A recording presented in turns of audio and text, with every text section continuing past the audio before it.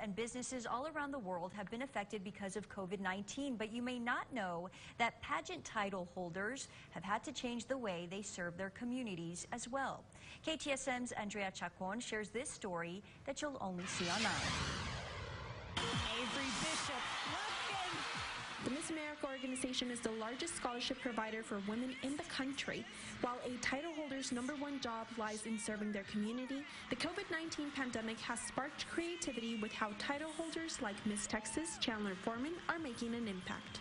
It's challenged me in a different way to show that we actually have a bigger community online than we do face-to-face, and we can make the same, if not a greater impact virtually. Even though pageants have been postponed, Hector Chavez, the Miss El Paso pageant director, tells KTSM now is the time to prepare physically and mentally for a competition.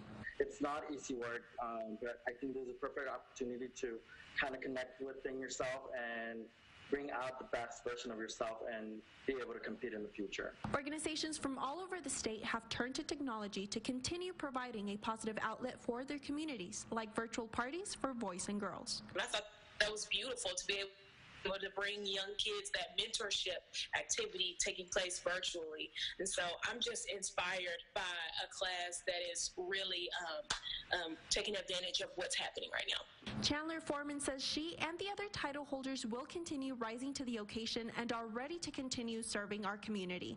Andrea Chacon, KTSM 9 News.